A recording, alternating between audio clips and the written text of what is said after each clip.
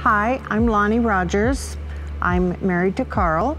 And I'm Carl Rogers, and together we are the directors of the Healing Room at Faith Bible Chapel.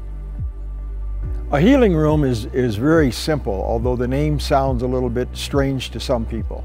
A healing room is nothing but a place where people can come for prayer for any need whatsoever. Some people think that it's only for physical healing, but it's actually for physical, emotional, financial, relationship issues.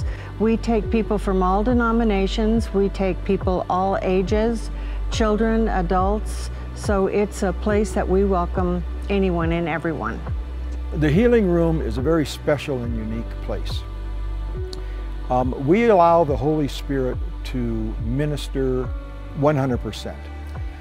There is nothing that we do. We don't have any healing powers. All healing is done by God. And we're a team of people who just administer God's healing power to those who come into the healing room. We have a team of 25 people. We break it up into teams of 3 and we minister in private rooms. Everything is totally confidential. It never leaves the 4 walls of that healing room.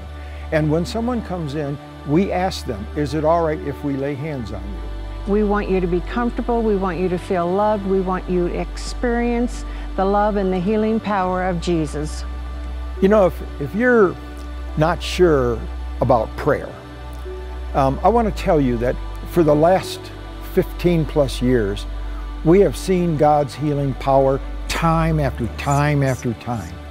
All throughout the New Testament, we see that Jesus showed us and told us that we are to pray for those that are sick and those that are demon-possessed and those who have difficulties.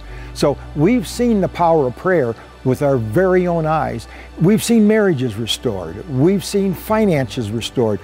Jobs come about. They don't all happen instantaneously, but we do see them and we do hear about them after the fact. The Healing Room is open from 6 to 8 p.m. every single Monday. You don't need to make an appointment. You don't need to schedule any particular time. You don't need to do anything special. Just come. We know that God hears and we know that God answers prayer, and we just want you to be part of that as well.